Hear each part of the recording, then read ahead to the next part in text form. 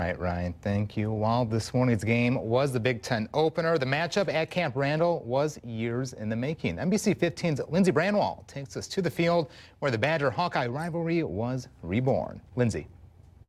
Yes, quite the matchup, and while the Hawkeyes haven't been to the camp since 2009, we caught up with a few couples who deal with this fan rivalry every day.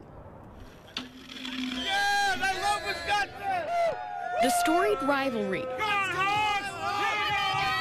showed its true colors nestled between burgers and bags. But beyond the pride, rivals high-fived and hugged.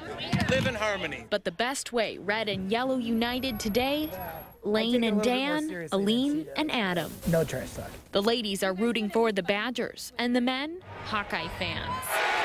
And they're married. I went to University of Iowa and graduated from there, so that makes me an Iowa fan, I guess. And I'm an alumni of Madison. Of course, today's game doesn't come in between until death do us part. No trash talk.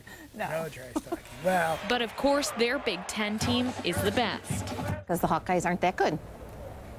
Just want to point out that Barry Alvarez was a coach under Hayden Fry at Iowa. So was Brett Bielema. They're going to keep rooting for their own team. Hopefully the Hawkeyes. Badger win. By each other's side. Now, as long as they're not playing Iowa, he roots for the Badgers.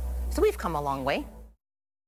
A fun fact for you, both of the couples that we talked to are from the Chicago, Illinois area. So Zach and you guys back there, something to chew on for you. Maybe it's that opposites attract, or maybe it's just the area that allows these rivals to get along. But for now, reporting from Camp Randall, Lindsey Branwall, NBC 15 News.